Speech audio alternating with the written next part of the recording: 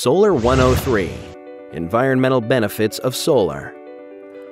According to the U.S. Environmental Protection Agency, EPA, quote, "Electricity generation is currently the largest industrial source of air emissions in the United States.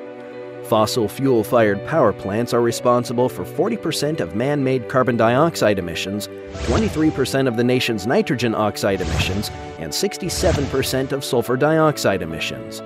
These emissions contribute to the formation of smog, haze, and are associated with a wide range of health problems.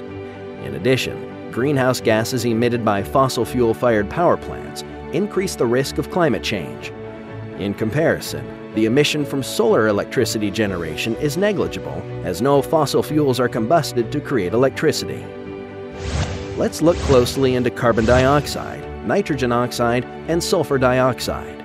As part of the Earth's design, nature absorbs carbon dioxide. Trees, grasses, and other plants are examples of living organisms that use carbon dioxide to sustain life and grow. Simply put, carbon is the basic building block of living organisms. This brings us to the subject of carbon cycles. As a result of carbon cycles, ice ages and global warming have taken place on a global scale. What does this have to do with us today?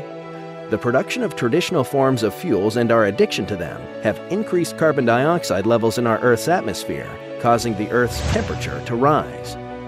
Currently, nitrogen oxides and 5 other major pollutants are listed as criteria pollutants. Did you know that approximately 16% of U.S. housing units are located within 300 feet of a major highway, railroad, or airport? NOx reacts with ammonia, moisture, and other compounds to form small particles. These small particles penetrate deeply into sensitive parts of the lungs and can cause or worsen respiratory disease such as emphysema and bronchitis, and can aggravate existing heart disease, leading to increased hospital admissions and premature death. We're not done yet. Sulfur dioxide is one of a group of highly reactive gases known as oxides of sulfur.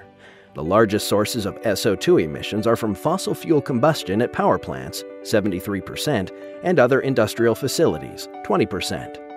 Smaller sources of SO2 emissions include industrial processes such as extracting metal from ore and the burning of high sulfur-containing fuels by locomotives, large ships, and non-road equipment.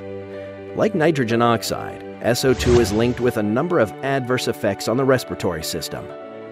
It is time to change the world. Our future depends on it. Do your part, and we promise to continue to contribute to global change by providing environmentally friendly, alternative, independent, affordable, and efficient energy to consumers.